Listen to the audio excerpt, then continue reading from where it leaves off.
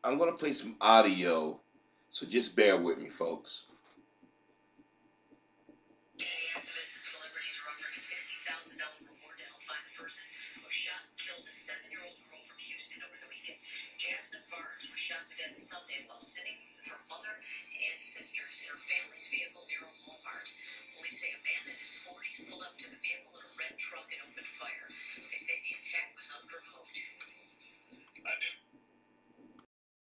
There were also breaking developments at this hour in the manhunt for that killer near Houston, who fired at a family in a car, killing a 7-year-old girl simply riding with her mom or siblings. Police just releasing new surveillance video. This is it tonight of the red pickup truck seen driving away, and a new sketch of the suspect tonight. The family saw in that truck. The children actually helped me to describe them. Tonight, investigators want to know, was this a racially motivated attack, and did this suspect strike before? Here's ABC's Will Carr from Houston. Tonight, new images of the red truck and the man who police believe shot and killed 7-year-old Jasmine Barnes. We're continuing to proceed with different strategies to try to find this coward of a killer. What is your message to the man who killed your daughter? We're not going to stop looking for you, and it'll be so much easier for everybody. You would just turn yourself in. Investigators say Jasmine's mother was driving in West Houston with her 4 daughters Sunday when a man in a red truck pulled up and unprovoked started shooting. Hello, Dad. Killing Jasmine and injuring her mother. He intentionally killed my child for no reason. Now at home, the little girl's mother believes the shooting was a hate crime that has left the surviving daughter shell-shocked. She hasn't dropped a tear, and it scares me.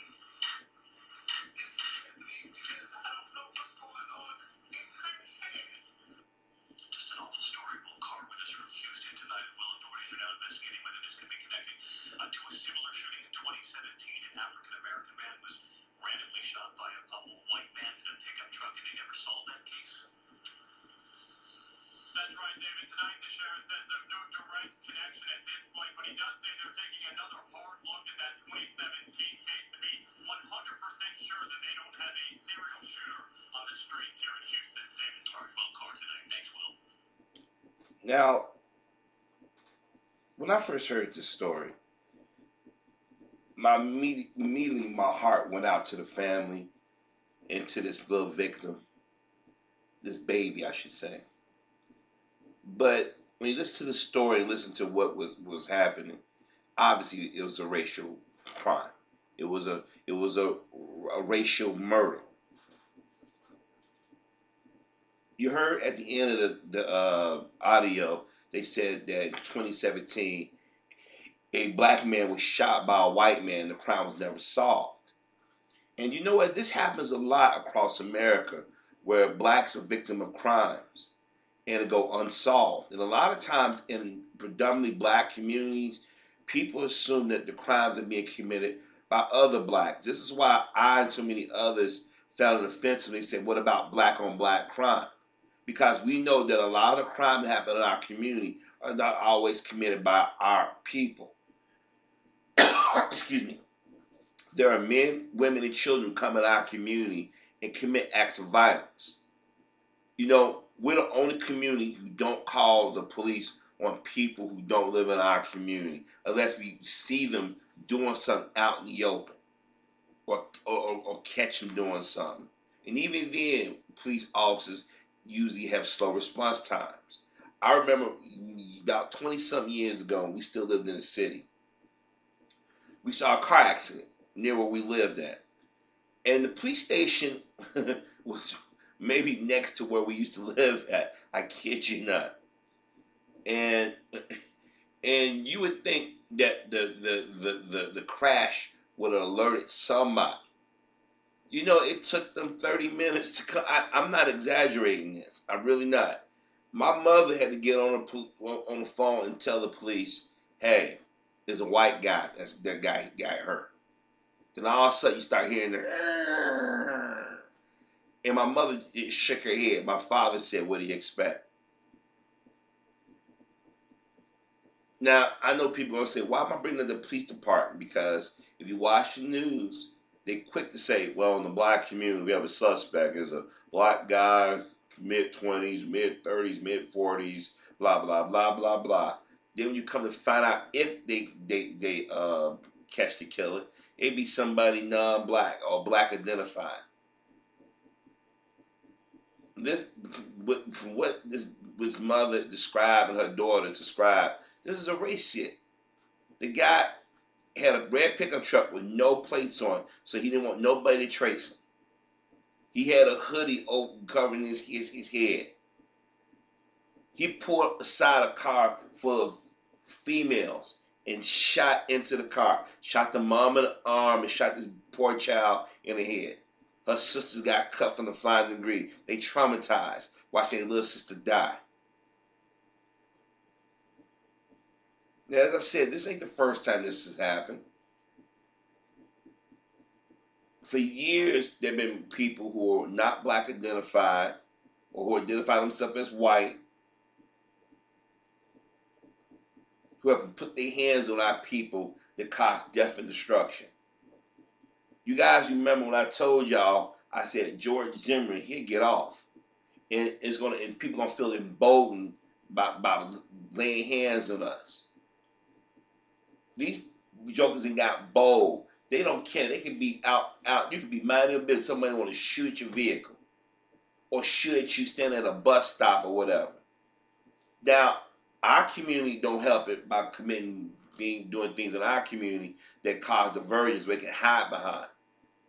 There's so many murders and assaults that are not properly solved because everybody's too busy looking at our community. This baby was assassinated. Listen, and it's become a regular thing to shoot and kill our children. I hope to God they catch the bastard that did it. But we as black folk guys say enough is enough.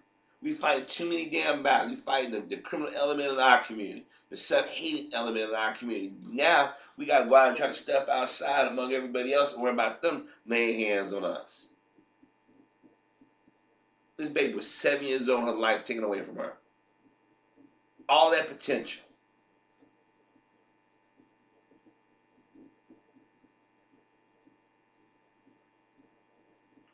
I've sat back for years and I've yelled. I said, we have to police our own communities. We may have to go think outside the box to get support. We shouldn't have to travel outside our neighborhoods, go to locations where we're not wanted or not respected. I mean, when you sit back and think about this, you think about how somebody can be that heinous on a Sunday morning and say, I'm going to get in my vehicle and go out here and shoot some random black person. And the reason why I know it's a hate crime is they didn't shoot nobody else during the course of that day. You mean tell me there's no white people around? The guy pulled up to the car and slowed down enough and fired in the car.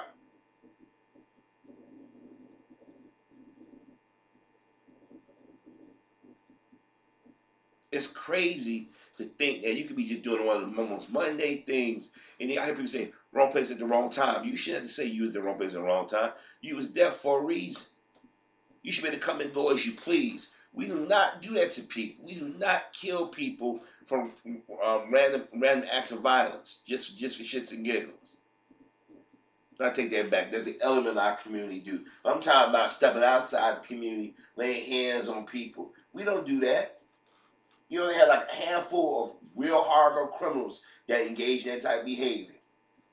But tell me where a black person has gotten away this amount of time laying hands on somebody Caucasian.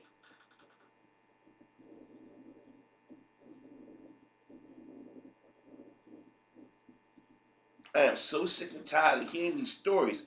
Every week somebody's doing something to us. Somebody's laying hands on us. Somebody's killing us. Somebody's disrespecting us. Somebody's demeaning us. At some point, we as black Americans got to take a stand.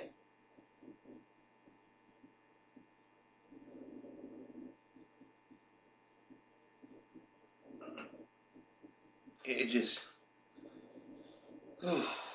you just sit back and really think about all the unsolved murders in our community, and law enforcement and media want to say it's black on black crime when we know damn well that other groups of people are walking in our community. Somebody know this guy, the vehicle he's driving. Somebody saw something.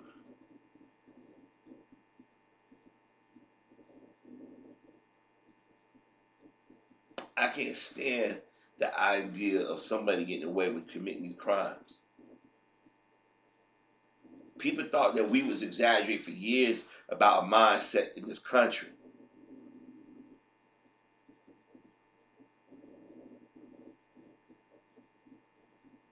One of these days we going. I'm sorry, folks. This is a hard one for me because I think about my nieces, my cousins who are this age group, and it would just destroy me if something like this to happen to one of them, just because someone like the color of their skin.